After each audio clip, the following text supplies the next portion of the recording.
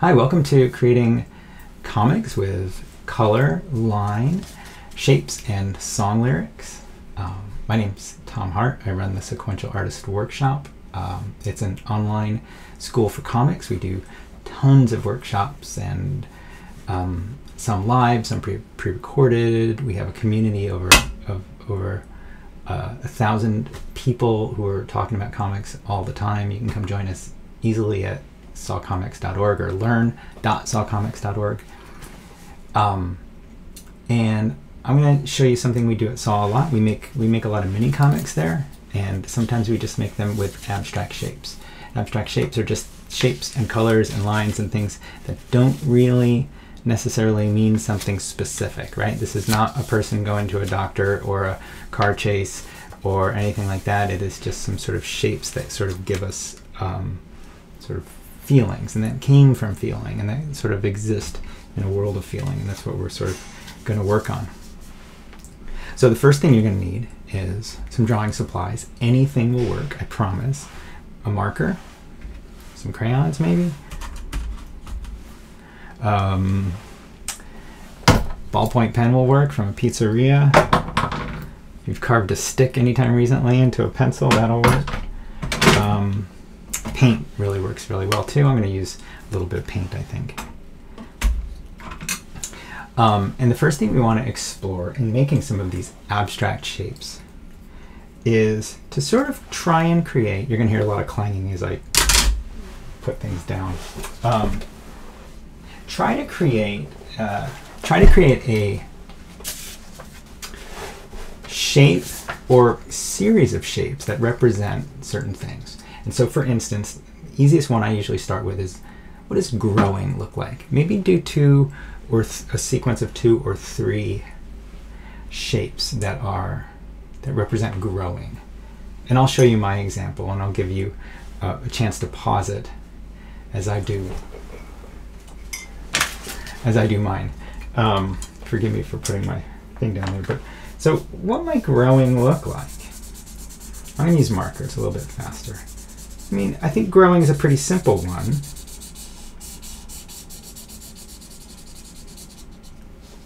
You know, that might be a sequence that represents growing. Something is literally getting a little smaller. That little magenta mark, is getting bigger, is getting a little bit bigger, and then a lot bigger. So that's growing. You could do it again. You could do it with a little more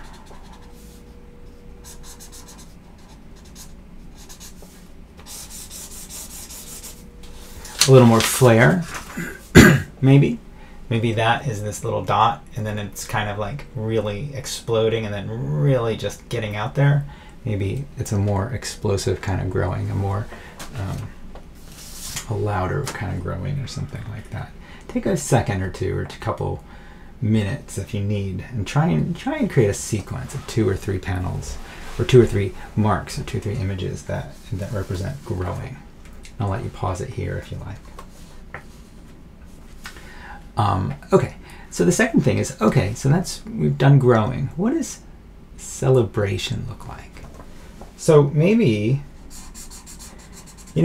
sometimes the way to do this is to look and see what does it feel like in our bodies, and a lot of us are prone to doing this when we celebrate, right? Yay, wow, hooray. And so maybe what we do is something like that. Maybe it's a 2-panel sequence, but it's something getting more celebratory. Or maybe we change it a little bit. Maybe it looks like, maybe we want to show before and after. And that's worth exploring too. Before. And my figures kind of look a little human, but yours don't have to. I feel like a little bit of humanity helps, but there's one panel or one image on the left, and then celebratory on the right. The second one is sort of celebratory. Hooray! Yay! Right? Celebratory. So the first one was growing, and the second one is celebratory. So take a moment, we'll pause it for a moment if you need it, and do celebratory. Cool. Piece of paper down. So let's do, what about another one? What does shyness look like?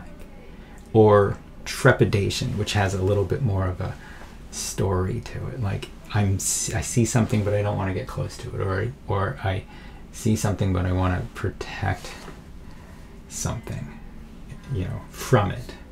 Any sort of variation of that is fine. What might that look like? And again, any of these are personal to you. Your answers are going to be personal to you. They're going to be different, but I'll show you what I might be like. Again, I guess I'm sticking with this magenta marker.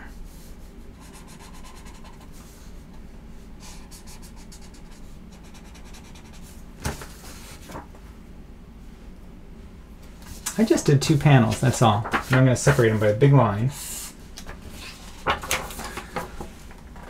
Trepidation, there's that sort of figure on the left, it's seeing the splotch on the right, and then it's backing away a little bit. And then in the second panel, it's backing away on the right. So I could play around with that if I think that was successful, if I feel like that does suggest trepidation. I could go a little bit farther. I could do it again. Feel free to do it a couple times.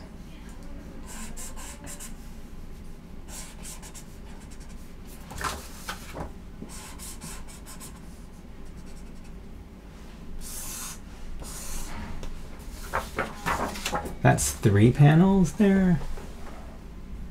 It's sort of the same thing, to be honest. It's like noticing something and getting a little fearful of it. So it's like a little bit of fear. Okay, so that's cool. We've done 3 of those. Celebration,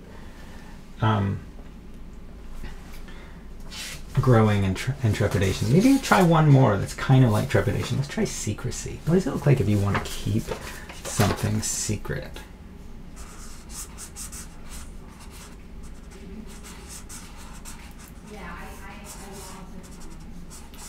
And I'm drawing a little sort of variation on that, a little. And I find that sometimes it changes a little bit as I go. So here's what I did. I did 3 panels of, can you see that? I can't see what I can see here. There we go. The first one is like, oh, it's that little dot that this thing wants to keep secret, and it closes in on itself a little bit more. Then the third one, it completely closes in on it, and so it's keeping it secret. So do that. Take a moment. Pause it if you need to. That's the end of part 1. That's our exploration. Just to get used to making marks and shapes and use, you know, I'm sticking with my magenta marker. I may break out the ballpoint pen, but I think for my ease right now, that's what I'm using. So, but feel free to explore other kind of paints or kind of colors. Excuse me. You could even have fun with collage. Okay, that's the end of part 1. Take a quick break, announce part 2, and come right back. Okay, this is part 2. Total change of direction. I'm gonna write some song lyrics down. I want you to write down. Take a notebook, take another piece of paper. I've got a notebook here. Write down some song lyrics that have moved you in the past, that have made you happy or sad, or that have really stuck with you. And sometimes it's hard to do this on the spot, so maybe you want to take a break also and look through some of your music, or even take a walk and see what comes into your head. But here's the thing. The rule that we like to do at SAW is that the song lyric can't be more than 5 words long. And the reason is it lets it be, so it lets it be personal to you, rather than taking like Taylor Swift's song lyrics completely, or Sia's song lyrics completely. That'll be my example in a moment. Or Meatloaf. Sorry. If you just take out 5 words, the odds are is that you can pull that small amount of words is simple enough and maybe even direct enough that it won't feel as much like you're using somebody else's words, but just that you're like inhabiting the same feeling for a moment. Also, it sort of removes that, like, am I just stealing somebody else's ideas, am I stealing somebody else's words? It sort of removes that from it too. And a song with a couple hundred words and you just borrowing 5, it'll be fine. So for instance, I do have a song by Sia queued up here, Titanium by Sia. You know, I'm bulletproof, nothing to lose is actually only 5 words.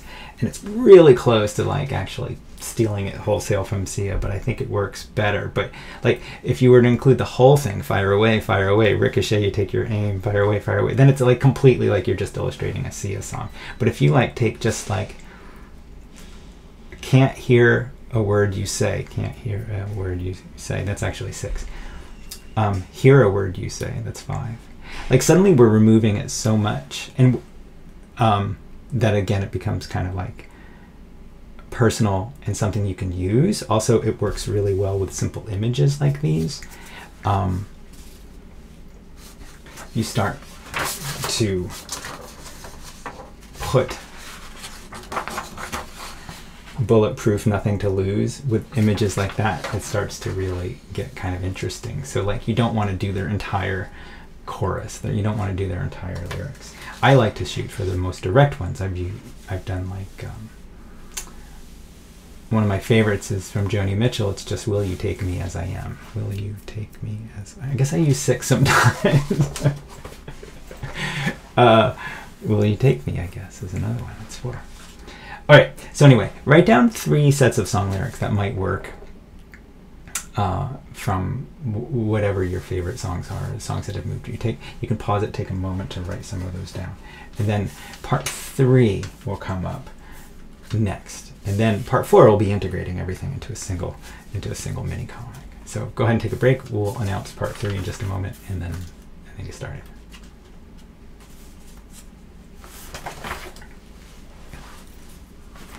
Okay, part 3 is the really intriguing part where it gets kind of personal. And we're going to write down 5 memories. And you can write these down anywhere you like. They're private to you. You can write them in a sketchbook. You can burn them afterwards, or you can frame them afterwards, whatever works for you. And I'm going to write down them myself, but I'll also give you guys a moment to just kind of pause it. So the first thing to write down is a time of great joy, a time you felt great joy. That's the first thing. So I'm going to give you guys, I think you should take 15 to 20 seconds. I'll let you pause it.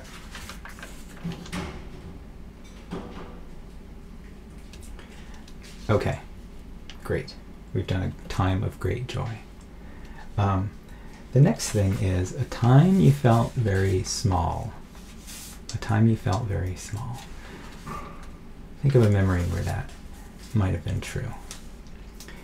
And again, I'll give you a few moments to pause, but you can also pause the video yourself. A time you felt very small. Okay. Third one, a time you were far away from home. A time you were far away from home.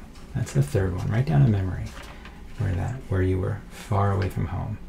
In all of these memories, just the first thing that comes to mind is probably the best, and you could probably write 1 sentence or even less because your brain probably knows. So again, I'll let you pause it if you need that pause. Otherwise, just take a moment. A time you were far away from home. That's our third one. Okay. Fourth one is a time you were given a gift. A time you were given a gift. That's the fourth one. So write down some memory. And again, hopefully in your life you've been given lots of gifts and you can't, but use the first one that comes to mind, or the one that feels the biggest maybe at the moment. Again, like tomorrow you might do this exercise, it'll be different. A time you were given a gift. Okay, pause it if you need more time, and we'll move on to the 5th and last one. So the 5th and last one is a time where you understood where you came from. A time where you understood where you came from. And who knows what that could mean? That could mean lots of things. It could be very positive, it could be kind of negative, it could have lots of different kinds of emotions attached. A time when you realized where you came from. Okay, take a moment, pause it now if you need that extra minute to write any of those down. I'll recap real fast. A time of great joy was the first one. A time you felt very small was the second one. The third one, a time you were far away from home. The fourth one, a time you were given a great gift. And the fifth one, a time when you understood where you came from. So cool. That's all the preparation we need to do. Now we're going to make a mini comic. And this will be fun. I'll go ahead and pause it if you need to keep going, and we'll come right back with the fifth part.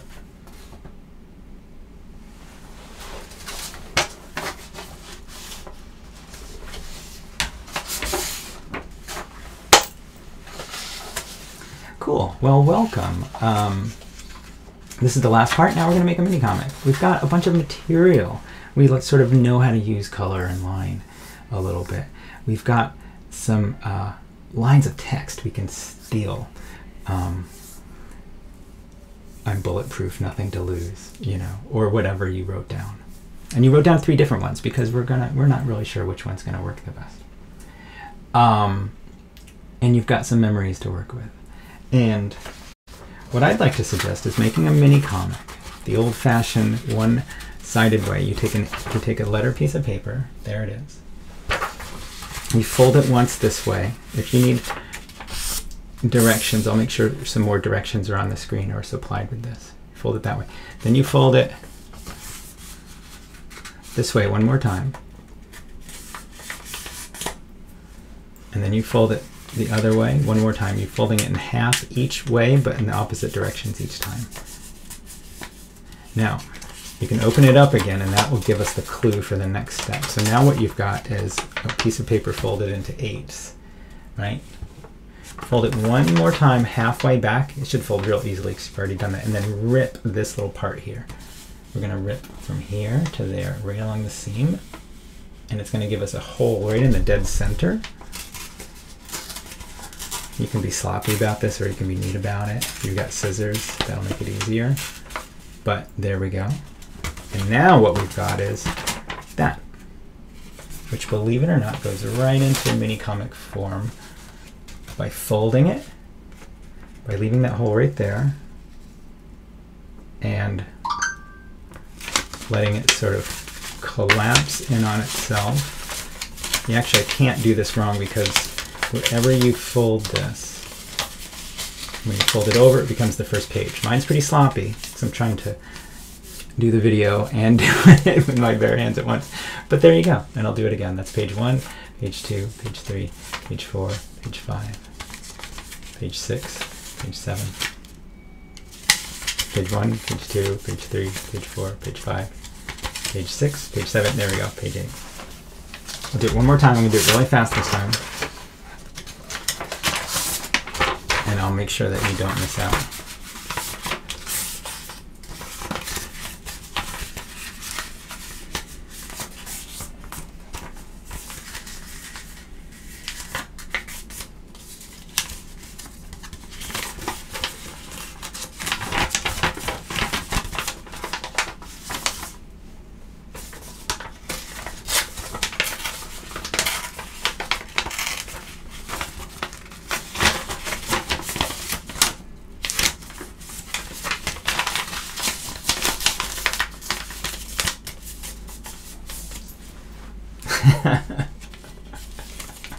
We'll put that on speed, high speed 1. So, 1, 2, 3, 4, 5, 6, 7, 8, 1 to 8. And now you've got a playground, a place to just sort of make a little mini comic. And now is a good time to just use your intuition and play around with the shapes you've already created. Like maybe maybe that's a character. You know, maybe that's your character. Maybe that's your starting shape. And maybe you go back to that list of 5 memories and you pull out one. I'm going to pull out one. A time when you were far away from home. I took a lot of buses when I was in my early 20s across the country, and I'm going to sort of I'm going to draw and try and draw those, you know. And, you know, I'm not doing this to be great. I'm just sort of exploring. What does one of those buses look or feel like? Maybe it looks like that. That's sort of one for me. And to try and sort of inhabit that world again. What did it feel like? Well, it felt very lonely, to be honest. So maybe I draw a little character alone over here. And maybe this is a new page. And maybe that is over there. And maybe if I really want to make it feel alone, I put some other marks over here or something. That's starting to look like grass. I don't know. Put more people over here.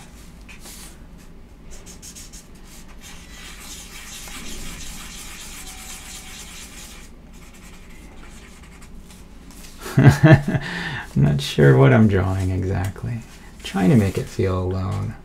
I think I need to darken some of these shapes if they're going to feel like individuals. But the fact is they look like spirits up in the air.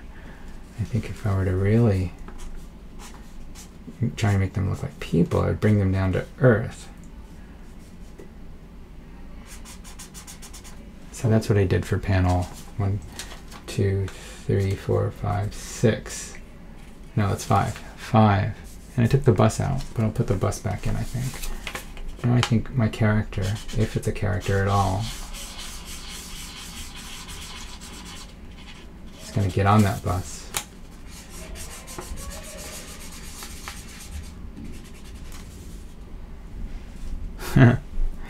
And all the other lines are behind it, like they've been left behind.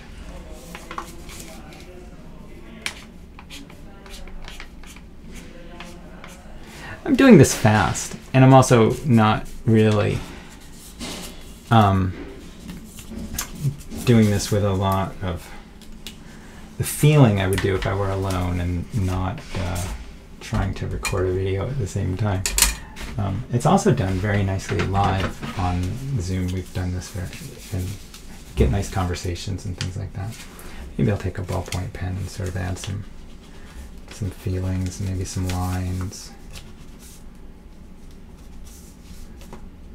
When you take some moments to really sort of look at the drawings and sort of feel them, other suggestions will come up. Because we got in the practice of doing our celebration and our trepidation and our secrecy and things like that. And so I've added some ballpoint pen lines. It sort of feels like a horizon line there, but then I added, oops, I didn't add it there. I added what sort of felt like a little bit of a cloud here. There's the cloud and the horizon line and the cloud. Again, these are abstract, so it's not exactly a bus and a person waiting for the bus and a cloud, but it kind of is also, and you can be as literal as you want or as abstract as you want. Previous version I did that I show sometimes is called exclusion, and it's got 3 different characters, or 3 different shapes that sort of represent people, I guess.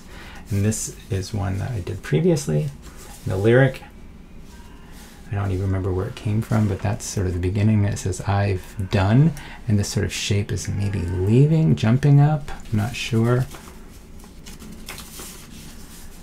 And the rest of the lyric says, a lot, and this thing is sort of disappeared, but then like something new is sort of appearing behind it, or between these 2 things. And then it's sort of getting larger in between these other 2 shapes and sort of spreading out beneath them. The lyric continues, of things. And then all these shapes sort of merge. Wrong is the last lyric. So if I look at it, I've done a lot of things wrong. But it has this sort of gentle shape, disappearance and reappearance, and I don't know, it just has this nice sort of feeling to it, and it's called exclusion. Why? I'm not sure why. It was probably again on a list of some things I had and was playing around with. So this one, I'm really intrigued by my Sia lyric. I'm bulletproof, nothing to lose. So I'm going to try and figure out where I'm bulletproof, nothing to lose might go. And I have a tendency to spread it out over a long period of time. But I think in this instance, I'm going to put it only on one panel, one page. And I think I'm going to put it on that one. Because there's this trepidation here. Again, there's that word. Here's that moment where, like, is it going to get on this bus or not? I'm writing this sloppily. I'm bullet proof, nothing to lose. And so I've got that C lyric there. I'm bulletproof, nothing to lose, as it sort of like hops on the bus or something and then disappears and leaves all these other things behind. I kind of like that. It needs a title. I don't know. Maybe it does. Maybe it doesn't. Maybe that's a title. Maybe the title is that. Or you can name it Cloud. Or you can name it Fear. Or you can name it Strength. Or you can name it... Pull out a tarot card and name it after that. Pull out an episode of Peppa Pig and name it after the title of that. Anyway. There's all sorts of things you can do with just like feeling and line and shape. A little bit of like just stealing from your favorite things, because your favorite things stir emotion in you and you want that emotion in your work. And again, you can do this any time of day. You can do it any day. It'll be different every single time you do it. And then pretty soon you have a little box of these things. And then when you want to, if you are the kind of person who feels like you want to do a bigger piece, a more polished piece or something, you can pull out some of these things and say, oh yeah, there's a little bit of something there that I want to use. This is a great way of testing things out and playing around with art and feeling. And that's why we're here, I think. So again, thanks for joining me for doing this. It's the kind of thing we do a lot at the Sequential Artist Workshop. You can find us at learn.sawcomics.org. Come join our community. We've got people doing things like this, but also doing more serious things like actually like scripting and actually drawing and drawing the figure and writing and outlining and critiquing and all sorts of things like that. I'm really happy that you joined, and I'm happy we had this time together. Cheers.